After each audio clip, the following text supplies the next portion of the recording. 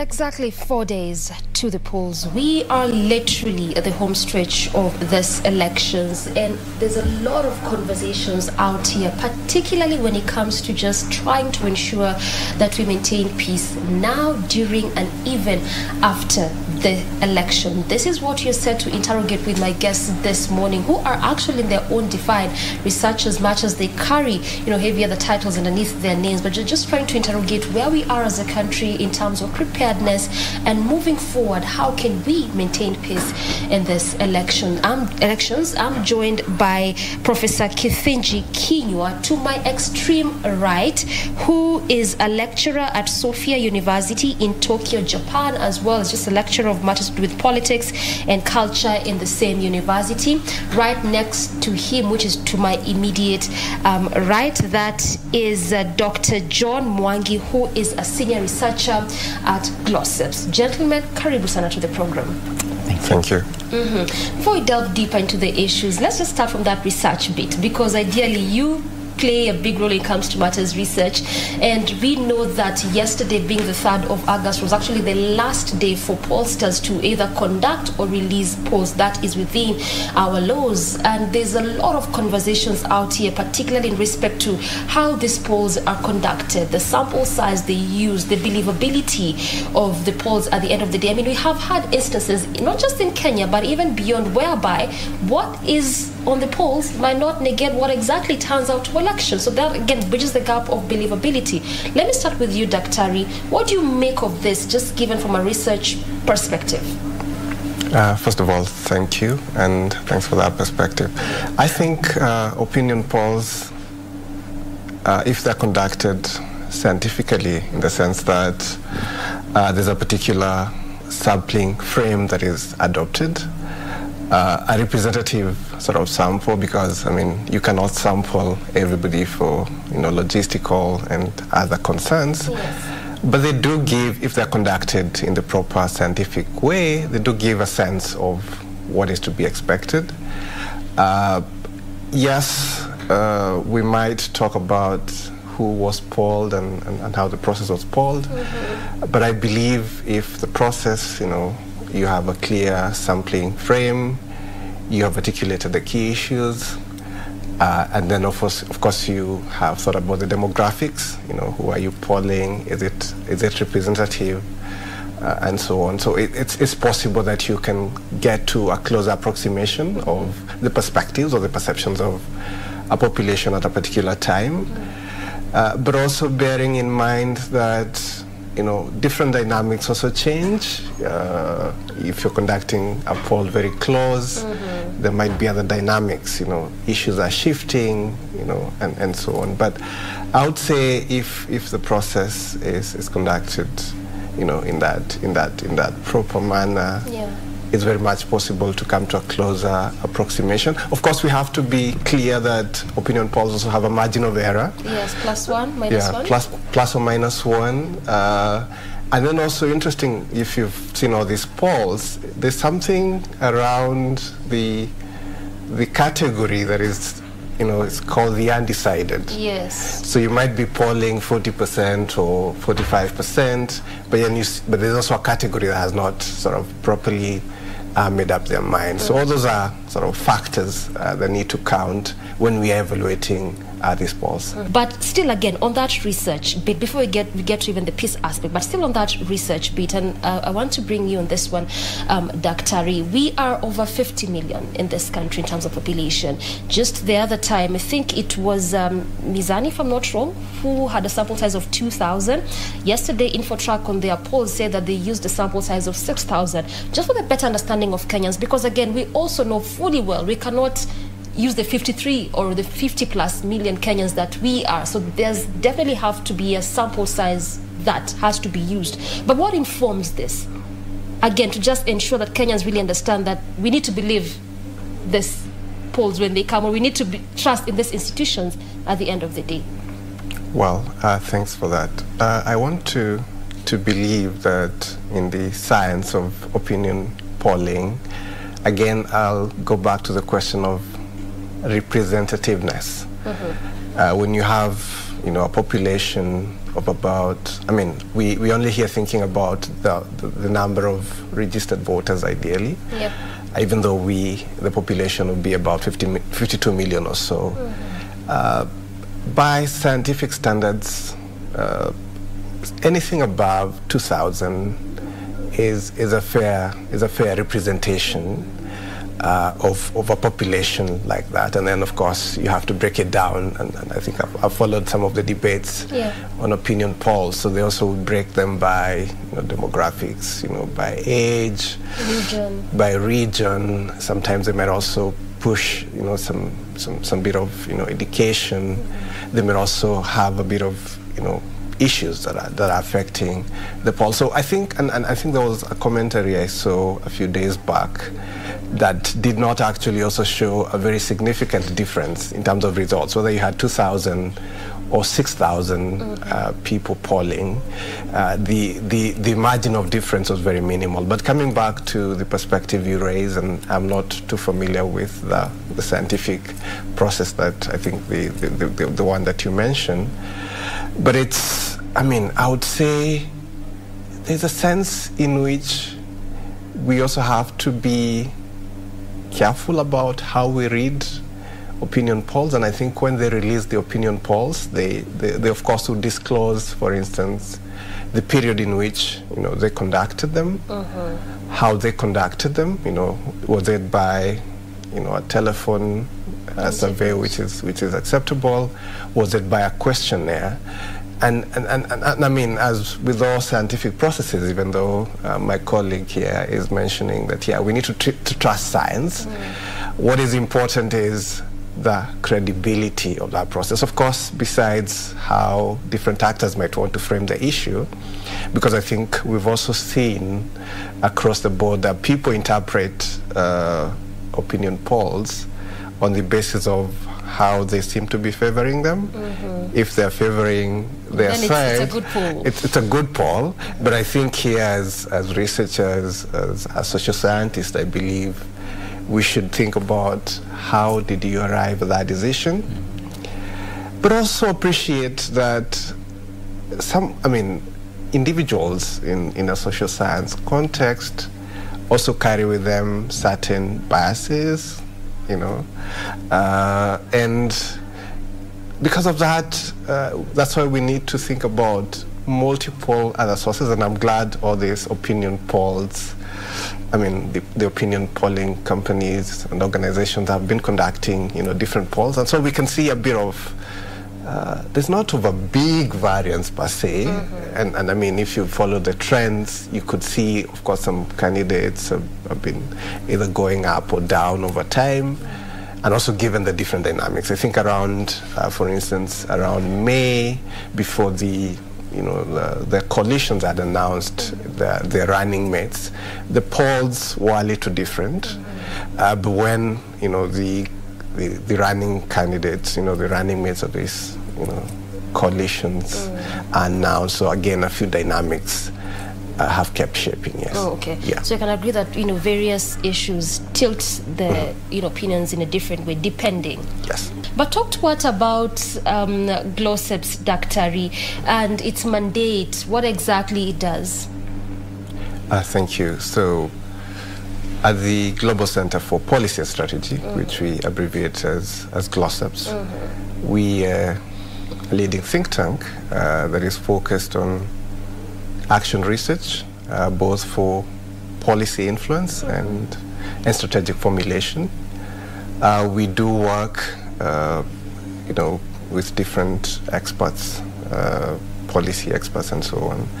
And our business, of course, is to shape public policy in different aspects. We work across 5 pillars currently. We work around security and defense. We work on foreign policy. We work on transnational organized crimes. We work on development, but also governance and ethics. And I believe this is, the point and the moment to think about the governance around elections, but also how we secure our nation. Kenya is a regional player. It's a member of the global community, and so as elections come and go, we need to remain stable and so on. So we are really in the business of engaging in policy influence and strategy formulation in pursuit of our mission, which is to engage in global peace and prosperity. And so research, action research remains one of our key pillars. And we've done some work around elections, especially thinking around how do we secure elections, how do we take best practices from different contexts, and I'm happy we're having this conversation just a few days to the polls. Yes. Yeah, well said. I mean, just as you're explaining that, you talked about also, you know, as a country being a regional bloc, regional basis, and just the other day we saw the president launching the MV Uhuru 2, you know, the shipyard there in Kisumu, and we know how important that is going to be, particularly in terms of our economy and, you know, transportation of petroleum products, oil, particularly the East African bloc. And so this is why it's important for us to keep ensuring that we keep peace at all costs. It doesn't matter the circumstance, but we keep peace at all costs. Going just by what you're saying, then in aspects of governance, policy, as being a regional base, what has been a general assessment, even as you talk about securing elections, maintaining and keeping peace? What have you come across? What have you observed? Thank you. At Gloceps, of course, as we work with different partners, and also, you know, thinking about, you know, the general context of our region, sort of limiting myself to, you know, elections and peace within the region. I mean, there are certain, you know, conversations we've had, there are certain, you know, analysis and research we've done. One is, I mean, as I had alluded earlier, the question of how do we secure this, and we have come to, we recently did a piece of research that looked at how to prevent electoral violence, and we were able to isolate a few things.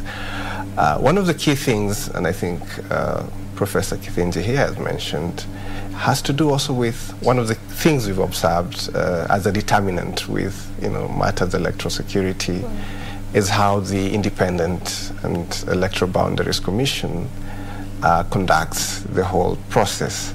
So the conversations we've had, the perception surveys we've done, indicates to us that how the body conducts this process will be very important, bearing in mind, and there have been important conversations around electoral integrity, transparency, accountability, you know, conformity to the rule of law, you know, constitutionality, you know, applying, you know, the electoral processes, because we have a history. Yes, we do. We have a history where we come from, and so that seems to be an important concern. But also, there's this is from the research. Yes, from the research we've conducted. So that is an important concern. The other observation we've made through our research is really the place of public peace messaging. You know, peace is a currency. You know, and of course we can debate around the question of what peace means. But I mean, peace is sort of everything we breathe, and I mean, we need to be in a state of calm, you know, to be in a state of social cohesion and so on. So there have been concerns, and this is also something we observed through our research, that engagement with different stakeholders, you know, around peace, you know, the value of peace, you know, and we, you know, in academic circles, in peace studies, the argument is that peace is not merely the absence of war, you know, it's not just, you know, that a situation is calm, but so also thinking around how do we coexist, of course, from 2007 and previous periods, in terms of our governance, there are certain, you know, dynamics that come into place and impact on peace. For instance, we've always been talking about structural inequalities. Right now, you know, questions around land, questions around identity, questions of, you know, how do we access resources, how do we make our institutions strong, so that we're able to, because elections, as we know, are just a peaceful way to transfer power. And so in terms of the credibility, but just going back to public messaging about peace, different stakeholders, whether it's religious leaders, civil society organizations, have been very concerned, and that's something we have thought, I mean, our research has documented as important. Let me mention a third point, and maybe just come to a conclusion here. The other beat that we observed is the question of hate speech and disinformation and misinformation, particularly on our social media spaces. Well, you know, on political rallies, I think there's a bit of restraint now, but I think the last couple of days to the election, you might see a bit of outburst on the political space, but if you on the online space, there's a lot of disinformation. There's no regulation there. There is regulation, there is. And of course, in our research, we've made recommendations with relevant bodies such as the National Cohesion and Integration Commission, the National Cybercrimes Committee, that's been, you know, focused on monitoring social media. Of course, so the point to be made, or the observation we made from our research, is that we need to really think more critically around how we regulate hate speech, how we promote social media restraint. We have a growing, a young demographic that perhaps is consuming news much more from, you know, from Twitter, Instagram, TikTok, and so on. And because we cannot properly, you know, police those kind of spaces, I think it's important. So those are some of the observations we've made, and we're happy to discuss more as we move on this conversation. Yes. Yes. Exactly. And talking about that aspect, you had also touched a bit on the hate speech, and you also touched a bit on that, Daktari. And looking at also what NCAC had recommended just 5 days ago was to lock down Facebook. We also had that particular story in the dailies today, but the ministry, ICT, said that we are a free state, we cannot be able to do that. But again, you talk also about social media. And there may be regulation, but we cannot quite police what goes into that space. So how does this recommendation sit with you? Much as the ministry contravened it, but how does it sit with you? Would it have been a good form of recommendation, particularly during this time of election, where we know that there's a lot of information going out there? Thank you. The question of social media regulation is a tricky question across the board. Definitely, I believe the position not to, you know, ban social media spaces. So you agree with the ministry? I would support that perspective, because it also sits with, you know, with our constitution, of freedom of expression. But of course, we also have to be cognizant of the view that, you know, where your rights begin is also mine end in some way. I mean, the question of accountability of how we use these platforms, and this also goes back to the point raised by my panelist here, you know, our social values and skill sets and so on, sometimes is, you know, just speaking to this question of, you know, social media misuse, for lack of a better word. And at Gloceps, actually, we've really engaged with this question, you know, thinking about how do you, you know, and, you know, how do you think around social media, disinformation across, you know, the whole board. And it's not, of course, a Kenyan phenomenon. We saw that in the US elections, right? And the challenge a bit also with social media regulation, I think people, of course, need to have liberty, you know, to express themselves. The challenge, I believe, comes with regulation. I mean, we are dealing with artificial intelligence. We are dealing with automatic bots, you know, in this space. So these are not humans, but they, I mean, of course, behind them are human beings engaging in this. So I think the point is, yes, regulation is important, the law is important, but at Gloceps we also think that careful awareness about especially the the ills, the side effects of it, right? And some people actually engage in this social media sort of misuse on the basis of misinformation. They're not fully aware that maybe, say, someone is sending you something on a WhatsApp group. Case in point, the video we've been seeing around.